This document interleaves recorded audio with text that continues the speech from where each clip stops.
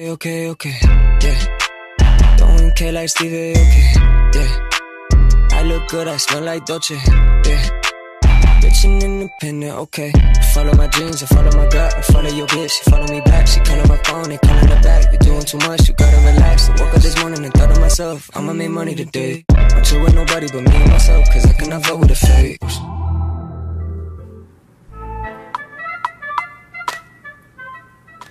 Hey beauties, welcome back to another video. It's your girl Yvetteglam.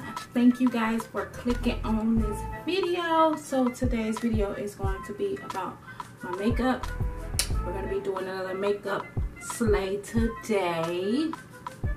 Also, I threw in some really big voluminous curls in my hair today. So guys, I hope you guys like my curls here. I want kind of like, I wish it would just fall like that, but I think I put it up too high, so it'll just, over time, it'll go down. But anyway, I use my 1/4 inch of a curling iron to make these big voluminous curls. So I hope you guys like these curls because I am loving them. I will be curling my wig like this from now on. No more flat iron curls. Curling iron is where it's at if you want some curls like these. So, but go ahead and keep on watching if you guys want to see how I created this look. So I will see you guys on the outro.